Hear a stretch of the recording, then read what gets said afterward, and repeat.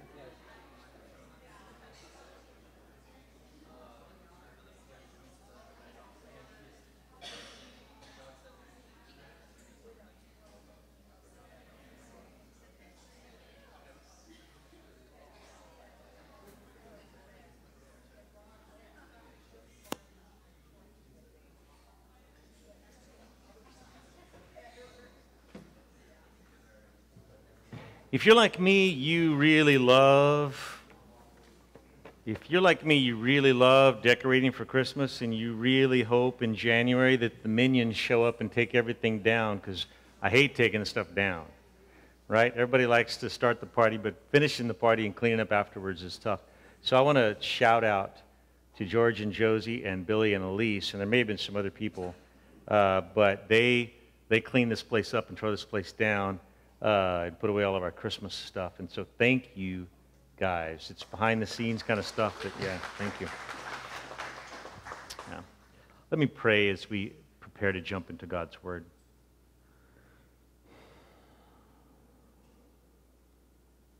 God, we've gathered today, together today with a sincere desire, at least internally. Maybe it's a private desire that we have, but a sincere desire to just get rid of all the fluff and get rid of all the pretend and just really talk honestly and hear authentically from you. Even if it's simple, if it's from you, if it's just authentically from you, then that's enough. So would you speak to us today through your word, that this may be a valuable investment of time. Holy Spirit, you're welcome here today. We ask that you would move among us freely, openly. Pray that we wouldn't miss you. We wouldn't leave here having missed out on your power and your presence, Holy Spirit. You're welcome here today. Pray that you'd speak through me, God. Speak prophetically in the sense that give me words that aren't mine, that are from you. We want to hear from you, God. That's the point. So speak to us today. Amen. I want to put up this first phrase. This is how today's passage starts. By the way, welcome. It's week 11 of this series, the study of Matthew, the upside-down kingdom of heaven. But this next slide here that we have, and we're just going to cue on that for a moment, or just focus on this for a moment. This is how today's teaching of Jesus' teaching. This is how it begins today. He says, "This then is how you should pray." And I put this up before we ever look at the Lord's Prayer, which is obviously what we're going to look at today. But I put this up because it's really key. It's really vital that we look at this phrase before we ever study Jesus' teaching on how to pray. In this Matthew passage, we don't have evidence of the disciples saying, "Jesus, teach us how to pray." Now, he just jumps right in. In the Matthew, Mark, Luke, the third book of the New Testament, in the Luke passage where we have the Lord's Prayer, it begins, or his teaching of the Lord's Prayer is in response to the apostles saying, "Jesus, teach us how to pray." But nonetheless, if it was, certainly at some point they asked him, and certainly at some point in his life, he taught them. But how he begins his teaching, I think, is important. And just by putting this phrase up, it doesn't answer the question of the why. I'm going to get to that. But he says, this then is how you should pray. So when he says this then, he's referring to something. He's saying, it'd be like saying, therefore, or because of what I've just told you, all the things that I teach, all the things that I teach my boys, and some of them now teach me things that I used to teach them, but now they're better than me. But for instance, casting a fly rod. Have you ever seen a river runs through it? You know how to, that artistic way of casting to fish. All my boys cast well, but sometimes I have other friends, or I'm a guide. I guide some clients to get on the boat, and they're just terrible casters. Like my grandmother casts better, and she's dead. Like, they're terrible casters, and they can't cast like the length of the rod. And I want to say, like, what you're doing there, don't ever do that again. Like that. Like, let's never do that again. And then I could say, this then is how you cast, and that would be chastising them. It would be demoralizing. It would be it's critiquing them in a negative fashion. But another time I might say, son, you're left-handed or you're left-eye dominant, and so we're going to shoot a shotgun. And in light of the fact that you're left-handed, this then is how you should shoot a shotgun. and you mount it this way, and you keep both eyes open. And I could give them some instructions, and I'm not a very good shot either, but that would be a positive way of teaching my son how to shoot a shotgun. I'm not saying you're really bad at it. Don't ever do that again. Instead, in light of that, how bad you are, let me tell you, but instead I'm saying in light of who you are, in light of this truth that you are left eye dominant, this then is how you're going to. And so that is actually what Jesus is doing here. If you remember in last week's passage, he did say, don't pray. He gave us some cautions. He said, don't pray like out in the public, trying to capture everyone's attention. Don't try to make yourself look good. He did caution us. He spoke a negative word, and sometimes we do that, right? I mean, we don't go out onto Paradise Line Road and pray, but sometimes we'll be like, I've been praying for you, but it's not so much that we want them to know. We want them to know that we've been praying for them. And Jesus is saying, don't pray with the goal of bringing attention to yourself. He also warns about praying and babbling on and on mindlessly. Have you ever been there where you're trying to pray and I sincerely want to pray, but I'm falling asleep and just gibberish is coming out, but not like tongues, just gibberish. And you say, don't pray mindlessly. Maybe you need to get some sleep instead of praying. Pray later when you're well rested. Maybe your problem isn't your lack of faithfulness in prayer, but maybe your problem is your lack of sleep. You're undisciplined when it comes to resting. So Jesus gives us all those cautions, but what I want you to know is today as we jump into the Lord's Prayer, he's not saying this then, in light of all the ways in which you're really bad at praying, this then is how you ought to pray. That's not what he's saying. This then refers to something very specific, and I believe it to be profound, and so we're not even going to project it. I just want to read it to you, and then we're going to jump in. Matthew 6, after Jesus gives us all the warnings, don't be like the hypocrites, for they stand in the synagogues and the street corners, that they may be seen by others. Don't instead go into your room and pray quietly, and don't be like the Gentiles, or they think that they, by babbling on many words, just these incantations or these, all that. But then this is what he says. This is what this then refers to. He says,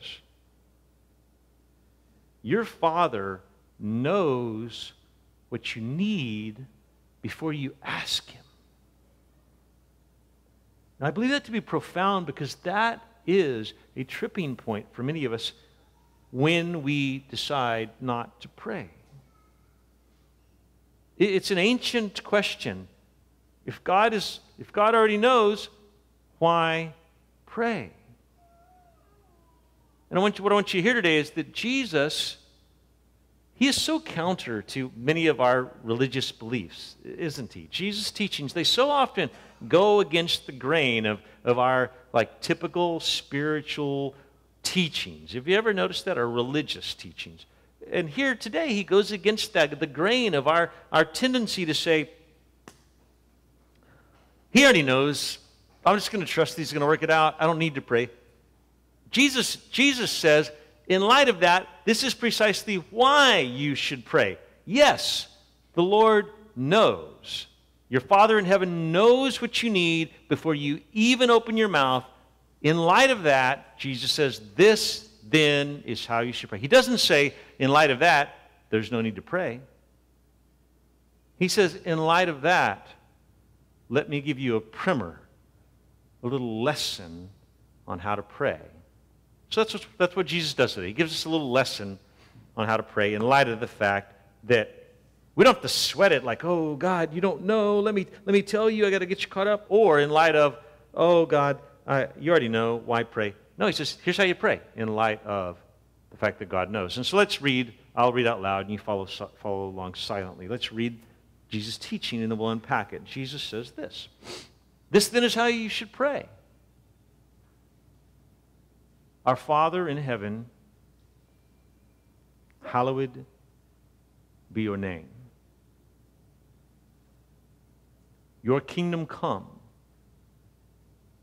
your will be done on earth as it is in heaven.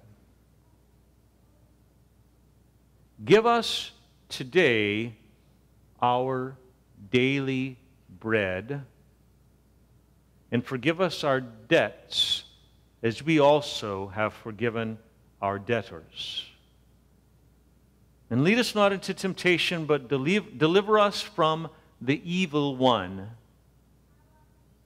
And then that's where it ends. And then Jesus gives us this little lesson, which he'll unpack much more significantly later in the book of Matthew. He says, for if you forgive other people when they sin against you, your heavenly Father will also forgive you. But if you do not forgive others their sins, your Father will not forgive your sins. The word of the Lord, for which I give thanks. Okay, so today, Jesus' primer, his lesson on how to pray. How appropriate this early in January that we get a lesson from Jesus, because we could make January, or we could make the entire year of 2023 a year of prayer for us, for your family, for you as an individual, for us as a church. And so let us hang on and lean into the teachings of Jesus. He deals with two matters, two issues. We're going to unpack it here in a minute, but two matters he deals with in this prayer. Part A is God's glory. His name, his fame, his reputation. He says, hallowed be your name. And then he deals, secondly, not because it's less important, but secondly, he deals with our need. That's the simple prayer model that Jesus offers us. In light of the fact, he says, that God already knows. He already knows what you need before you ever open your mouth. In light of that, he says, here's the model, and it's two simple parts, God's glory and our need. The two focuses, or the two directions. And that's an age-old focus. This is an age-old focus. You know, this prayer has been prayed for hundreds, for thousands of years by the church, corporately, collectively, and by good and faithful men and women, young and old. Think on how many times you have probably prayed this prayer yourself. And the age-old dual focus of our prayers, if we just want to make our prayers as simple as they can possibly be, the age-old dual focus of the Christian prayer is on God's glory. I'm going to switch out the word here now. God's ableness and my need. This dual focus, I'm going to switch the word again, but these are all roughly synonymous. God's abundance and my need. In fact, that is the nature of the gospel narrative. That is the nature of the gospel story. That is the nature of Jesus coming to earth. It is God's abundance and humanity's need.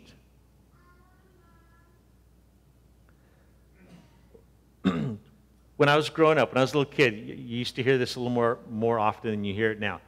Good old ladies and old men in the church, they would say this, and now it's so quaint and yet such a precious memory. They would say, "Oh, Randy," I'm the little young boy. I can hear my grandparents saying, "Oh, Randy, like the God, the Lord, He owns the cattle on 1,000 hills."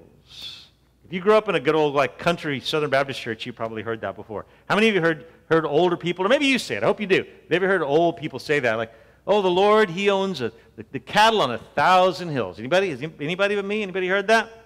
Very few of you. All right. You pagans, did you not grow up in church? I'm just kidding. Old people used to say that, and the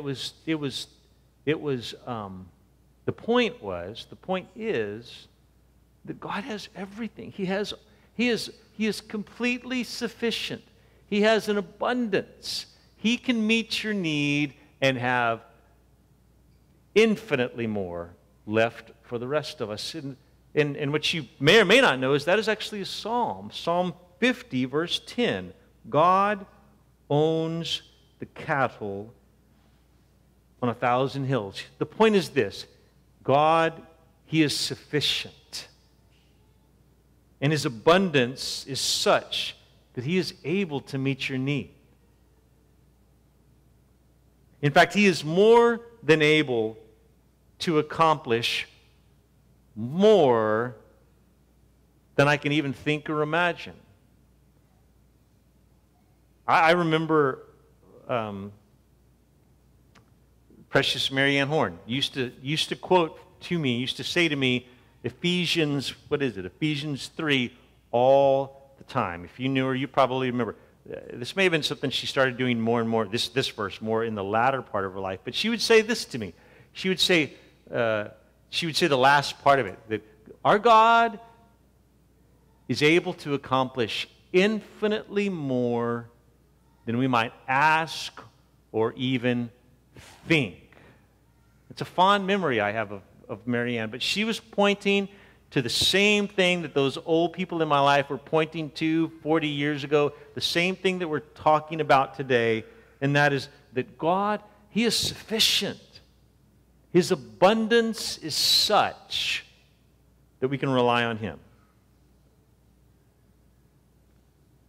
Okay, so Jesus is saying that our jumping off point in our prayer is not our need. The jumping off, the starting point when we go into our prayer room tonight, or when you kneel at your bed tonight, or wherever you pray, the starting point, the jumping off point isn't your need, not because it's not important. The jumping off point is God's abundance. So three clauses of this prayer regarding God's glory, and then we're going to look at three other statements of petition regarding our need. But first of all, these three clauses of prayer regarding God's glory and His sufficiency. And they are, we just read them.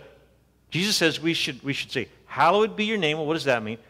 We should say, your kingdom come. What does that mean? And your will be done. Well, you can go back and you can study the Greek and try to figure out what all those three statements may have made. And I've done some of that this week. But you can also just go to different translations, the NIV, the NASB, and the ESV. This may be gibberish to you. You can go to see what Eugene Peterson says in the Message. My point is, you can have 3 or 4 or 5 English translations and see how different groups have translated these. And you can really get a full breadth of understanding, because we don't really use the word hallowed be your name. That's the NIV.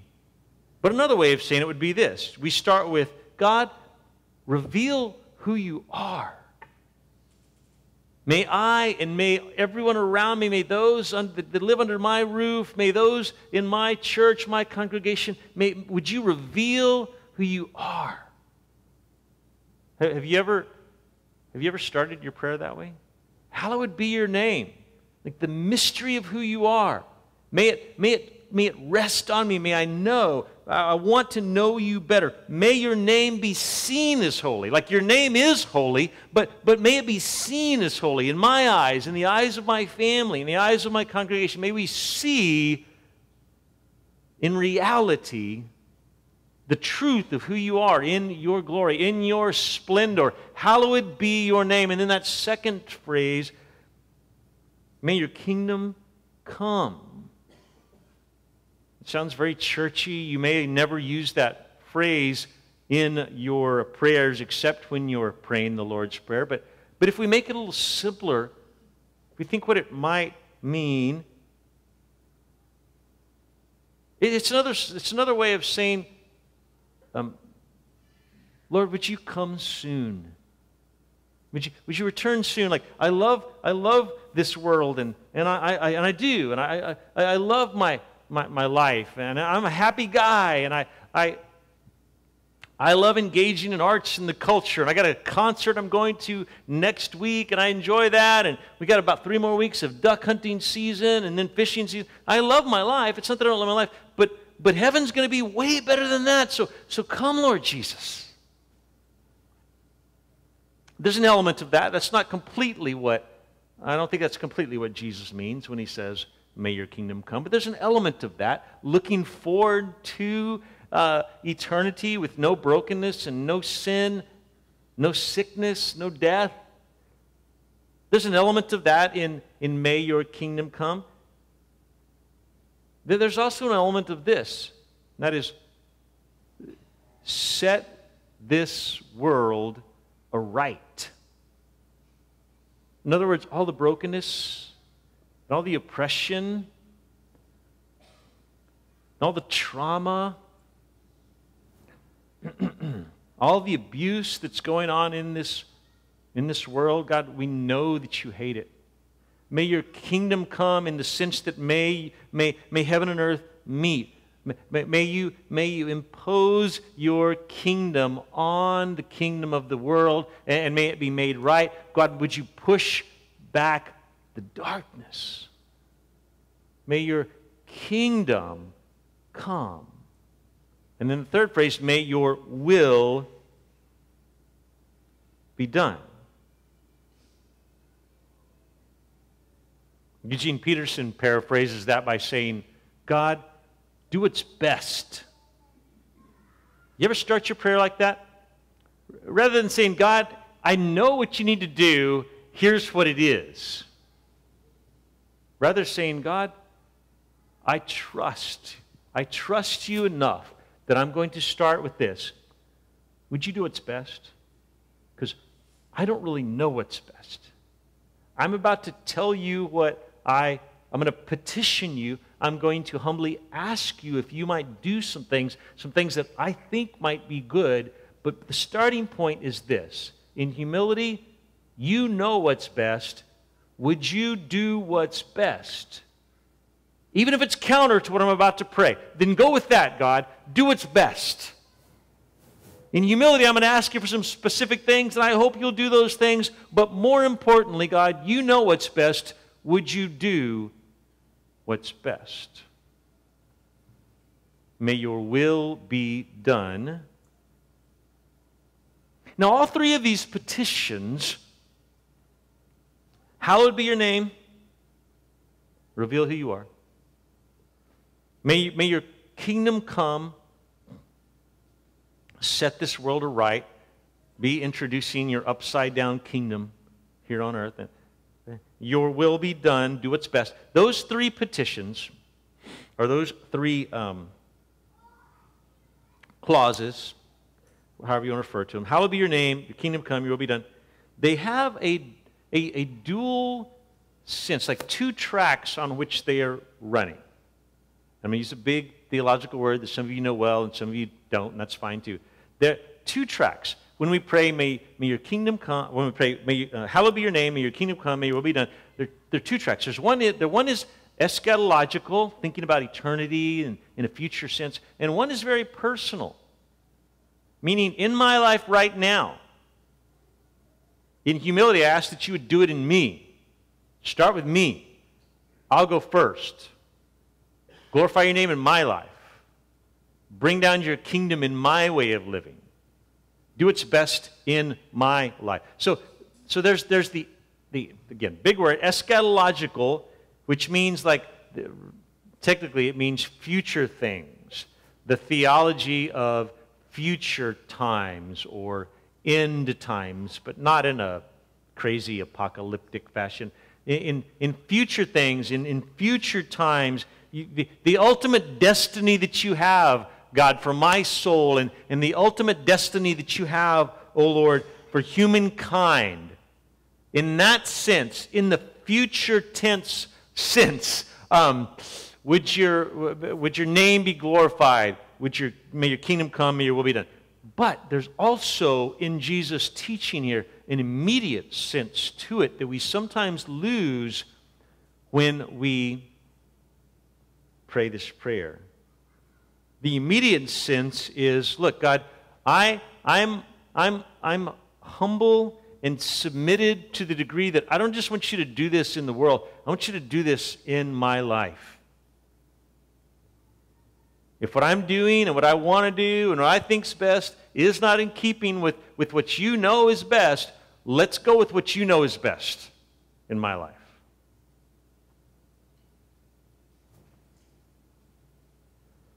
So there's a double application of these clauses.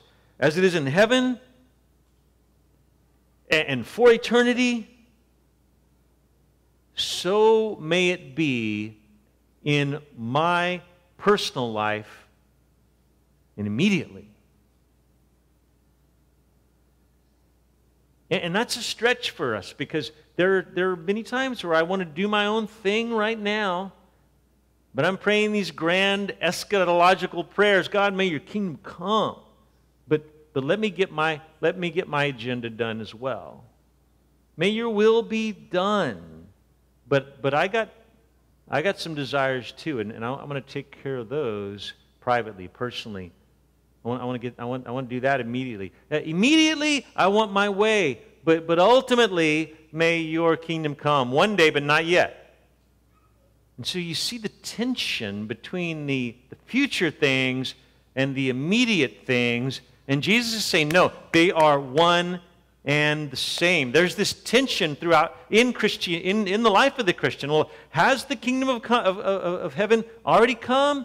Are we still just waiting for it? And we feel that tension as we study the book of Matthew. In Matthew 3, we studied about several months ago, but like week 4, Jesus said this in Matthew 3.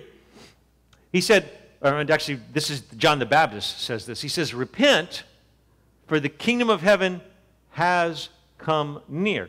What is he saying? He's saying that when Jesus came 2,000 years ago, that the kingdom of heaven was ushered in at that point. So it's not that we're merely waiting and one day everything's going to be made right, but for now we can just live however we want. When Jesus came, John the Baptist warned us, things are different from here on out. The kingdom of heaven is now come near. It is bowed low. It is moved into the neighborhood. And so we live in that tension of the kingdom of heaven is not yet here, and yet, in a sense, it already is. And so Jesus, he highlights that tension when he said, don't just wait for one day when things are made right. Be about the making of things right now and in your own personal life. In fact, if this is not my immediate desire in my life as a believer, that God's name would be glorified in my life today, at work, at play, that people would see that his name would be hallowed, would be glorified in my name. If it's not my desire that his name would be glorified in my life today, and that his kingdom would come in my experience today, and that his will would be done, that he would do what's best in my... If that's not my immediate desire, it would be unusual to think that it would come to pass in my life years to come. That I would be a part of that kingdom living, that kingdom of heaven in the future, if I'm not actively wanting it, praying for it, seeking it out today. It's that age-old cop-out, right? Like I just want to live like the devil today, but then I want one day I want to be saved and go to heaven when I die. And Jesus is teaching us that there's the immediate and the eternal are way, way more related than we often think they are. And then he closes out this first half of the prayer by saying, on earth as it is in heaven. It was a few minutes ago when we read the prayer, but that's how he ended it. Or hallowed be your name, may your kingdom come, may your will be done. He says, on earth as it is in heaven. And that rounds out or summarizes all three of these clauses. And again, he's saying, may there no longer be a chasm between God working out his will in heaven and us living however we please on earth. May that chasm be closed in my life, oh Lord. And then, the second half of the prayer, he deals with 3 petitions for disciples' corporately needs. And these are prayers that maybe you start with these, right? But these are prayers that are quite familiar to us. They're pretty basic. Jesus, he really hits on something here, right? Like, okay, to that I can relate to. The first half of the prayer, you're like, I don't really do that. But here, Jesus knows exactly what you're thinking. Is your need very important to God? And the answer is yes. Jesus just told us, in light of the fact that God already knows what you need, pray. The fact that the petition part of this prayer is the second part, that should not lead you to believe that Jesus thinks it's secondary or it's less than important. The starting point is the sufficiency of God. However, Jesus cares about your need. One of the reasons that Jesus is able to care about your need is because Jesus knows need. Jesus knows what it's like to go without. Jesus knows what it's like to need. Because he entered into our existence as the God-man. Therefore, he's able to relate. And you say, do you know what it's like to be hungry, Jesus? He would say, yeah. Do you know what it's like to wear old, embarrassing clothes? And Jesus say, I could totally relate. I totally know what that's like. Jesus say, well, do you know what it's like to be picked upon or disliked or kicked out or left out or falsely accused? And Jesus say, yeah. When you petition your heavenly Father, all the emotions that go along with those petitions, Jesus say, I understand. I can relate.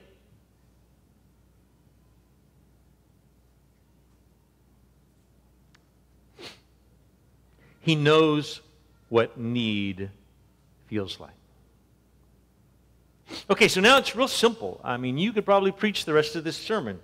What does he say? He says, pray for your daily bread. God, give us our daily bread.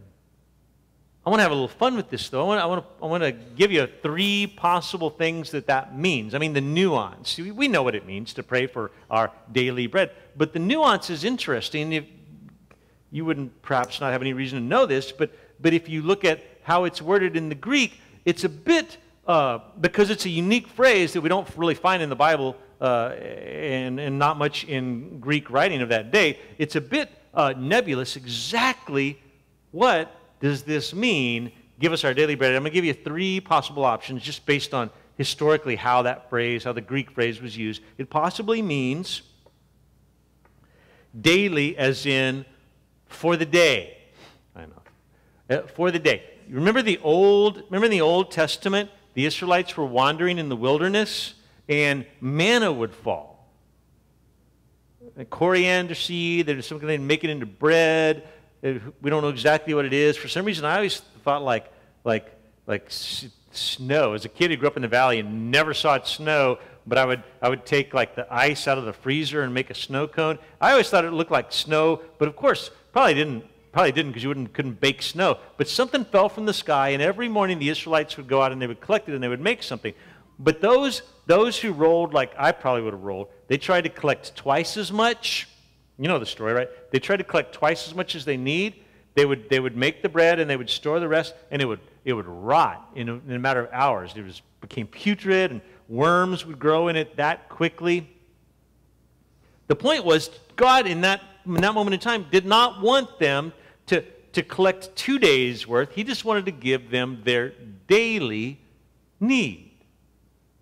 And then tomorrow, I'll give you your daily need for tomorrow. And then the next day, I'll give you your daily need for that day. Now, that sounds cute, and we would probably say, like, yeah, we all want that, we all pray for that. But listen, The one main goal that I'm convinced that just about every human being has in life, and we struggle with this as well, and that is, that one main goal that we set up in life is to remove all risk in life and to set life up such that we have no need, no risk, no chink in the armor for the next 80, 90 years or however long you're planning to live. That is what most of us set as a goal. Probably many of us in this room, most of us in this room, all of us in this room struggle with that. That is our goal. I want to be untouchable. I don't just want to have enough for today. I want to engineer my life so that I minimize the risk and I have all that I need, and I totally get that. I have that burning worldly desire in me as well. But in contrast to that, Jesus says, ask God for your needs daily. So daily bread could mean that, just enough for today. It could also mean, and by the way, just let you know, I think it means all three of these. I think Jesus means all three. It could also mean daily bread. It could also mean daily as in what's absolutely necessary. Like not too much, not too little, not excess, but just for survival. Just give me what I need just for survival. Like a simple daily bread. You know, I don't need steak. I'd rather not have bologna, but maybe like ground chuck. Just for survival, just enough. Just what's necessary. Could mean that. Probably an element of that in there. And then the third possible meaning, and again, I think it means all three of these. Third possible meaning is this. Daily as in for the coming day. In other words, food for tomorrow. Give me my daily bread. Like you can imagine a good Jewish man, family praying at the end of the day. God, give us our day, just for tomorrow. Like we're going to go sleep tonight, and we get up. Like would you just provide for us what we need for the coming day, food for tomorrow?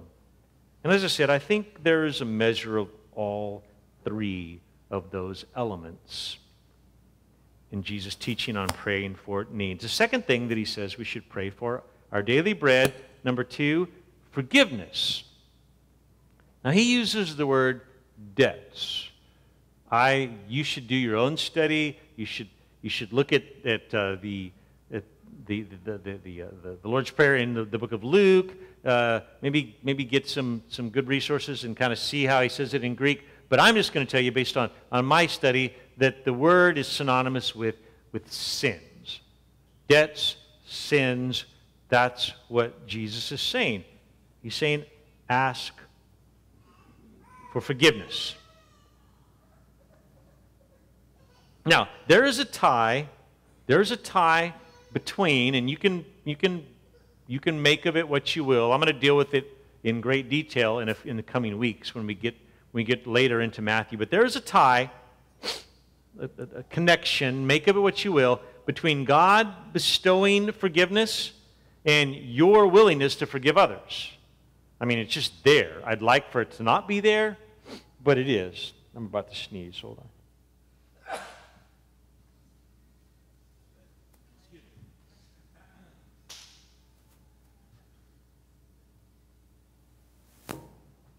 All right, so it'd be easier to preach if that tie wasn't there, but it is. There's a connection in Jesus' teaching here between God's bestowing forgiveness on you and your willingness to forgive others.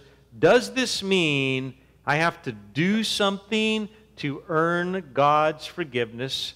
And I just am compelled to say no. There's too much else in Jesus' teachings and in Paul's teaching regarding grace for us to say that God has set up any system such that we have to earn His favor, His forgiveness by doing something. But what at least is being taught here is that there is just this inevitable response or reaction that when you are a forgiven person, you're going to be a forgiving person.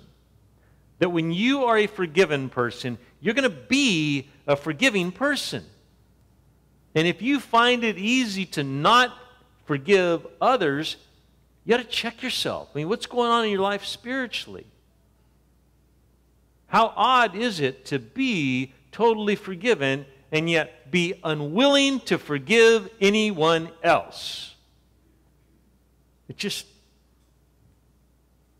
an anomaly if that's how you live. So at least that's what Jesus means, and we're going to deal with that more in coming weeks. What Jesus is saying here, said another way, all God's gifts bring responsibility. So if God's gift of forgiveness is bestowed on you, then with that comes the responsibility to forgive others. If God bestows on you an abundance, His generosity just is poured out on you with favor, then there is the responsibility to be a generous person yourself. If God bestows on you the removal of judgment, He no longer judges you based on your past, then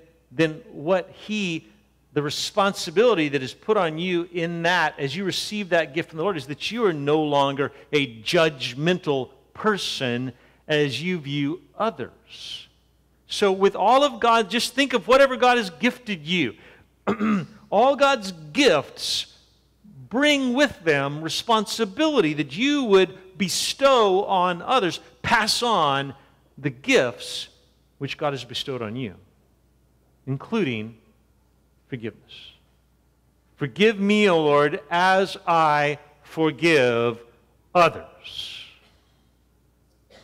I think that's what it means. I've said more than I intended to.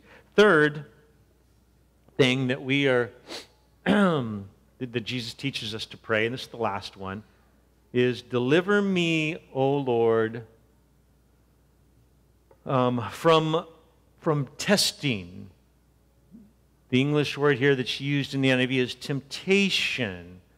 Good word. It's an appropriate translation of the word. I would choose the word testing. I like the phrase, God, protect me from future sin.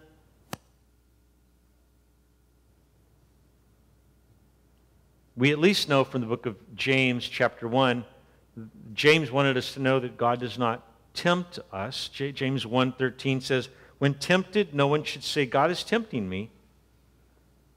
For God cannot be tempted by evil, nor does He tempt anyone. I think the point that James is making is in that passage is that God's not tricky. God's not like dangling a carrot of sin in front of you that He might catch you in the act. Some parents are like that. I hope I'm mostly or never like that. But you shouldn't parent like that, where you try to set them up that you might then catch them. But if you've had a parent like that, you might think that God is like that, and God's not like that. That's what James is saying. He doesn't tempt you. He doesn't draw you in. He's not setting you up. So Jesus isn't saying that we should pray that the Lord wouldn't be tricky with us, that He'd be fair. What He's saying is, Lord, give me the strength in the testing. Deliver me in the testing. Make me faithful. Jesus is faithful and true. May that be in me. The stress here is on my vulnerability and my need for God's deliverance. And so Jesus says that's how we should round out or end our prayers. Lord, I am, and you would pray this tonight, you would pray this, you'd say, God, I am vulnerable. I am prone to fail when the the temptation to sin comes around, I am in need, oh God, would you deliver me from sin? If you're a parent, you pray that for your children all the time. Now, Jesus is saying, pray that for yourself. Isn't that interesting? If you're parents, you know what I mean. It is so easy. It is so easy. It comes so naturally to pray that for your children when they drive off the driveway, when they leave the perimeter, like, oh God, give them the strength in moments of testing, give them the strength to do what is right. But how often do you pray that for yourself?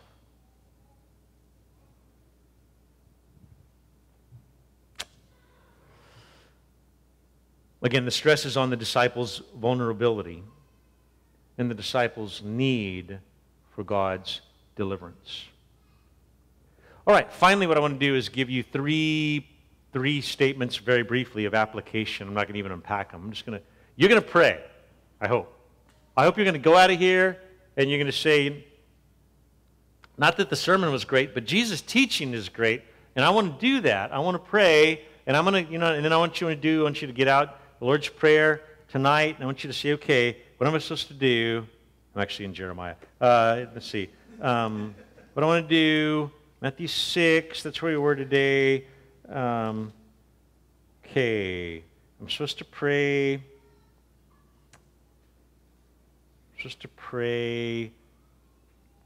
Hallowed be your name. Like, may your name be glorified. So you pray that, and I'm supposed to pray, may your kingdom come. I want you to go down. I want you to use this and pray it in your own words. Okay, that's what I'm expecting. That's what I'm hoping. That's what I'm praying that you will do tonight. And then again tomorrow. With that in mind, I'll give you three thoughts, and then we're going to go to the table of communion. Three thoughts. One is this. I want to encourage you to pray for what you are passionate for. I want you to pray for what you are passionate for. And for the moment, I want you to leave everything else out of your prayer. I didn't make that up. In fact, when I read it, I was like, is that right? Richard Foster, the book that I was encouraging you to read, the book that I had here last week, Celebration of Discipline. He deals with spiritual disciplines. I read that last week, and it was profound. And I'm not even going to put up the quote, but here's the idea. Richard Foster said, perhaps if this whole prayer thing is really a spiritual, supernatural experience, and the Holy Spirit knows what you ought to pray for, He gives you the words to pray, and He in fact prays through your groaning. The Holy Spirit is praying through your groaning, which you don't even know. Okay, if the Holy Spirit is bestowing upon us passion, Richard Foster, who's just a man, but he's a good man, a good teacher, he says, pray what you're passionate for and trust that what you're not passionate for, someone else is passionate for that thing. And the Lord will put it on their heart to pray for that thing, but you pray for what you are passionate for. And maybe for now, don't even bother praying for what your heart is not stirred for. That freed me up to pray more passionately. At least it has for the last week. Second thought I have for you is this. Give space in your prayer time for quietness and listening. As you pray through the Lord's Prayer, perhaps you pray the first three clauses, you pray them one at a time, and then sit and wait and listen. And trust that the Lord is going to speak for you. In quietness, in listening, we call that, we have for the last, for several millennia, as Christians, and even in the Old Testament day, we called that meditation. Don't let anyone co-opt that word. Don't let anyone tell you, oh, you shouldn't meditate. That's Eastern, or you don't want to open yourself up to that stuff. Meditation has always been a part of the God of Israel, Jehovah God, the God of the New Testament. Meditation has always been a part of our worshiping the one true God. Be quiet before the Lord and wait with expectancy. Third and last encouragement I would give you is this. When the Apostle Paul invites us to pray without ceasing, that's way less mysterious than we make it. That means when you're at the stoplight, pray. When you're dropping your kids off at school, pray. When you go on a run, pray. When you're sitting in the duck blind, pray. When you're on the golf course, pray. When you can't fall asleep, pray without ceasing, and you'll become a person of prayer. Amen. Let me pray first now. Would you bow your heads?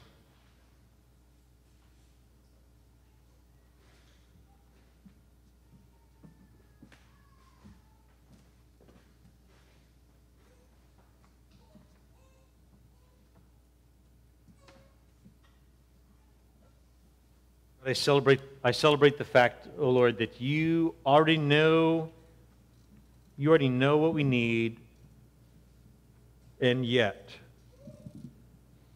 that is no reason to not pray.